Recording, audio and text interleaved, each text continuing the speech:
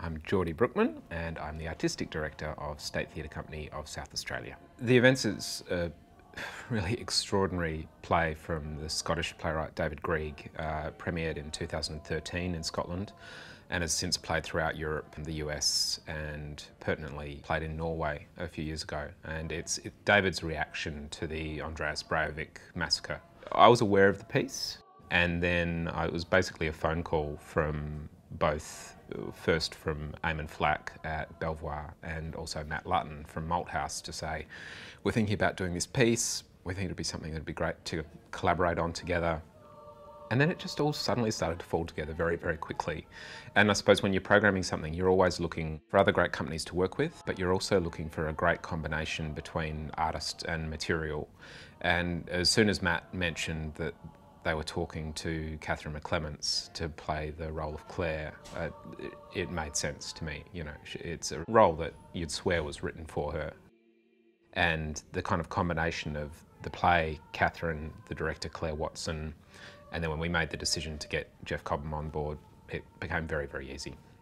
One of the unique things about this piece is, you know, it's a three-company co-production. It's playing two festivals, the Sydney Festival and the Adelaide Festival. So you've got a different choir every night in three different cities. And so not only are you needing to find new community choirs in every city that it lands in, but essentially a new choral director. We've been very lucky that Carol Young's come on board in Adelaide to guide our choirs, and she'll be kind of the point of consistency through the Adelaide season as these, you know, no doubt very excited but terrified choristers come in to be part of the show. My name's Carol Young and I am a freelance musician. State Theatre are doing a production of the events, and for that production I'm going to be the onstage accompanist, and also I'm coordinating all the community choirs which are taking part in that production as well, which makes it really interesting and very different. So it's a real opportunity for lots of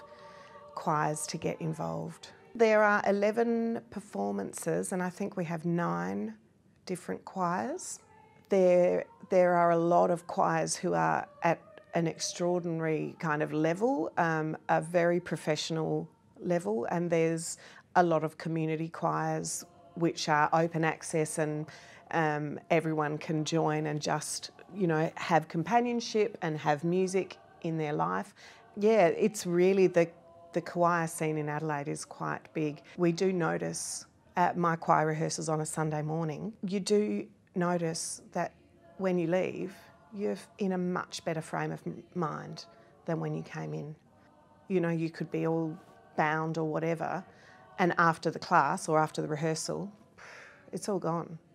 It releases those, in singing especially, releases those endorphins and gets you back to normal. The standard of the choirs that we've got, it's pretty varied. The choirs themselves don't actually know what's going to unfold on stage. So what people will see from the choirs is pure reaction. So I think to witness that is going to be really exciting, and yeah, that's going to make it a very unique kind of project. I guess I'd hope that a company's greatest achievement is always ahead of it. There's many great achievements along the way. The company at one stage had one of the country's great acting ensembles in Lighthouse. It's developed some of the country's leading artists, including Geoffrey Rush, Judy Davis, Mel Gibson, Neil Armfield, you know, list goes on. Probably its greatest achievement though, really, is in providing a kind of cultural touchstone for the people of South Australia.